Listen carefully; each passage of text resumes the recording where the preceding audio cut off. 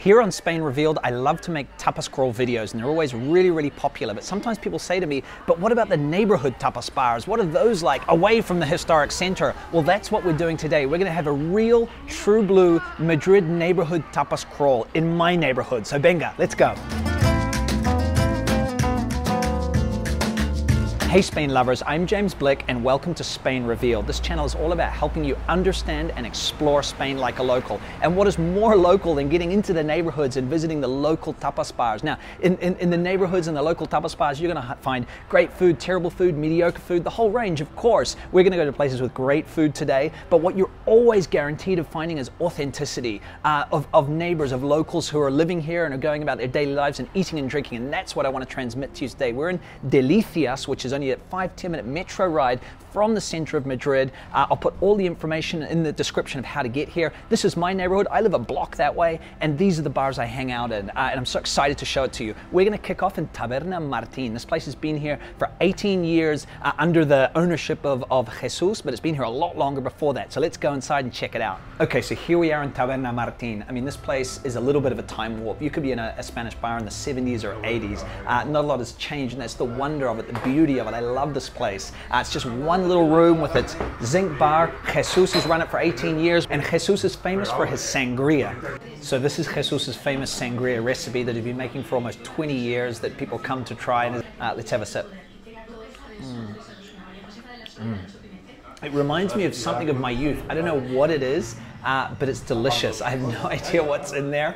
It's not super alcoholic, which is actually really nice because you could stand here for hours and just chat and drink and watch the TV, and that's the beauty of it. And I love how he comes out with that plastic jug. As you'll see a sign here that says it is prohibited to leave here without trying the sangria. So that's something really important to remember. You have to try the sangria if you come here.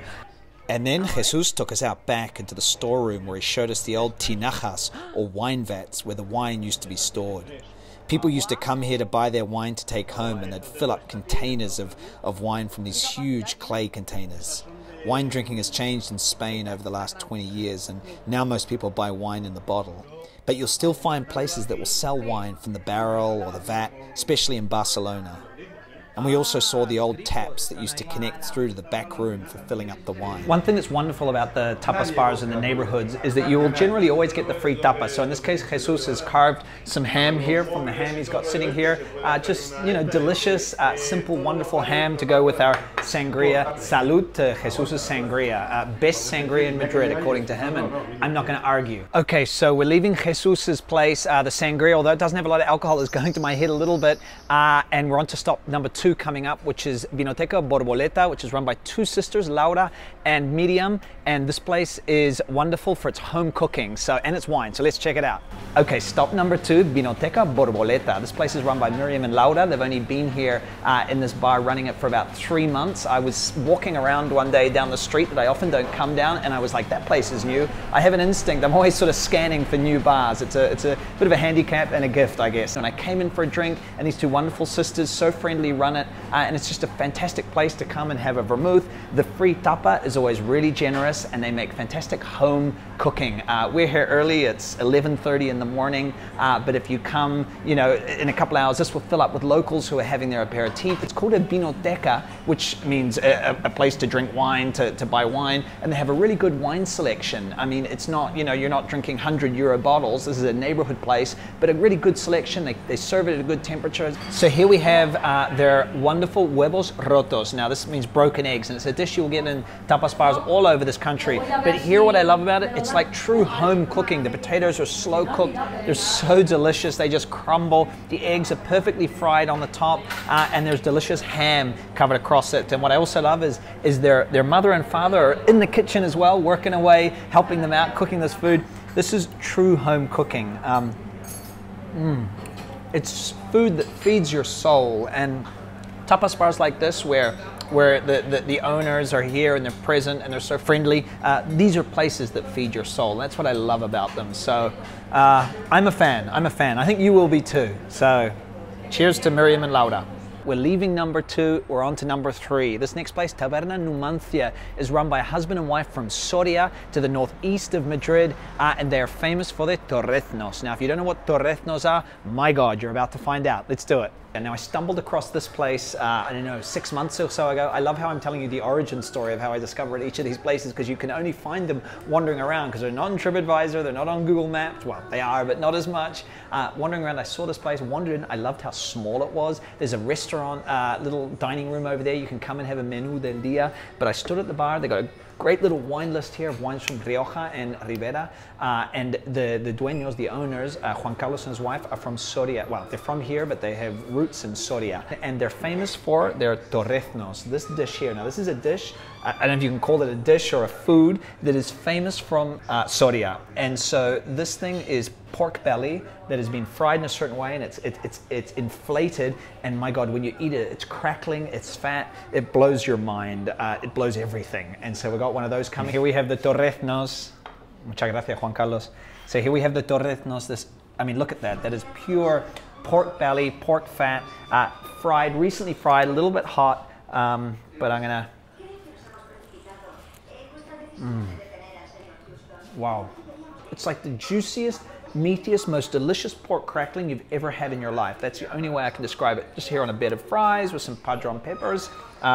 Absolutely delicious. Simple food, you know, but cooked perfectly with great ingredients. That's what I love about the neighborhood bars. It's not necessarily complex food, but it's about people who have pride in the quality of the ingredients and in the way it's cooked. And what more do we want, right?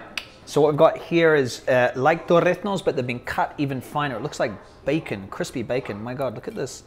No sé cómo cogerlo. Es que, bueno, mira. Qué bien. Súper rico. Yeah, I mean, you know what that tastes like. That is just pure fat and beauty. That is wonderful, and salt, so delicious. Gracias, Juan Carlos.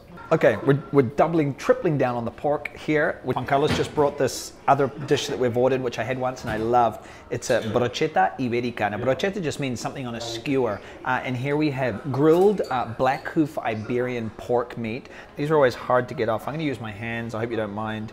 Those delicious vegetables, meat, peppers, zucchini. All right, let's see. Wow, wow. Grilled Iberian pork is life-changing if you're a meat eater, and if you're not, well, grilled pepper is great as well. I just love this dish. Again, what I mentioned before, that what is wonderful about these places is that it's just wonderful ingredients, perfectly cooked, and that is my kind of cuisine. It's not fancy, great wine, great company.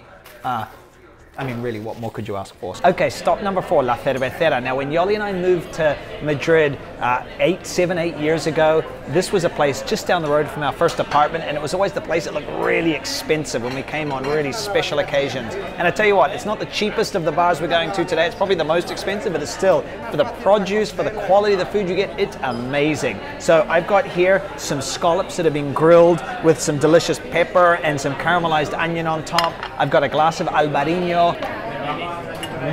Wow, wow, wow, wow. I mean, I just said wow 8 times. The flavor of the ocean, and then just a little bit of sweetness from the onion. I think there's a little bit of parsley in there and some garlic, pairing it with the Albarino. This is perfect. Seafood from the north of Spain, wine from the north of Spain. La Cervecera, this is a place you need to come to. I think, you know, you will love it, trust me. Okay, I don't even know what stop number this is, but it's loud. I hope you can hear me. We're in Taverna Bar Casa Lastra. Just look up Lastra. And man, the energy when we walked in was just true barrio bar. People are screaming and shouting and laughing behind me. It's Saturday at 3 p.m. There's a little bit of booze that's kicked in, and they've told us the specialties. We've got some clams coming that have been done on the grill with a little bit of garlic. We're having a beer, and there's just cercanía. The people know each other, and so this is a true barrio bar. So one of the things you'll see in these neighborhood bars is you'll see a glass refrigerated case that has a lot of the fresh ingredients that they're going to cook for you, and some of it also pre-prepared a little bit. So to give you an idea, what have we got here? We've got blood sausage. Obviously that will be cooked. We've got zarajo, which is braided lamb's intestines. That will be cooked as well. I seem to have got the offal corner here. We've got sweetbreads as well, the thymus gland of a lamb. We've got some chicken over there.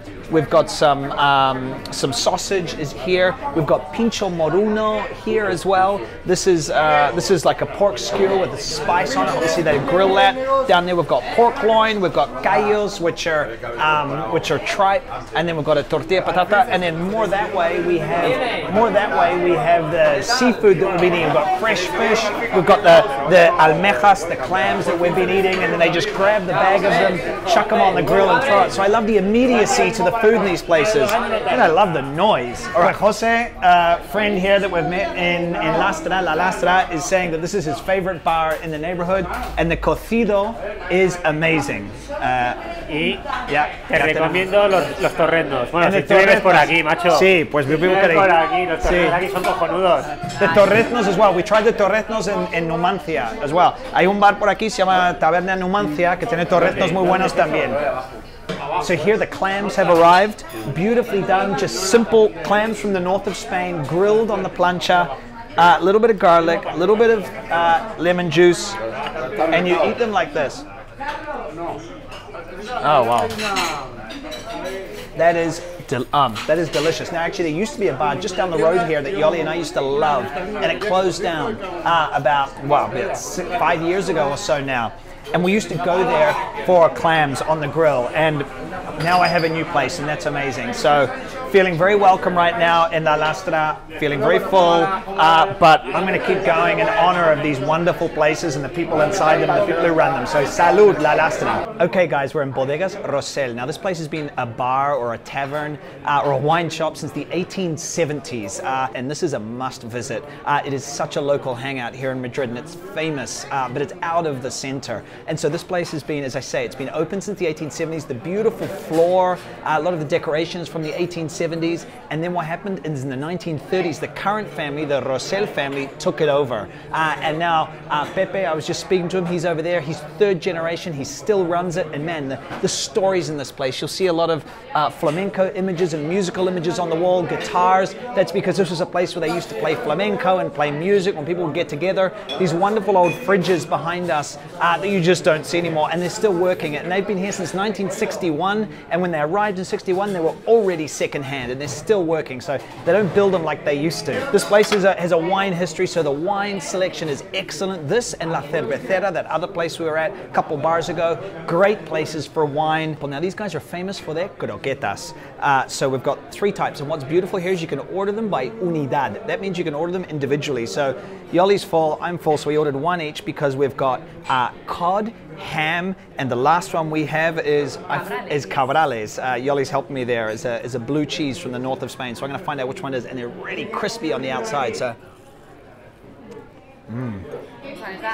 this is the ham one. Wow. See how creamy it is on the inside.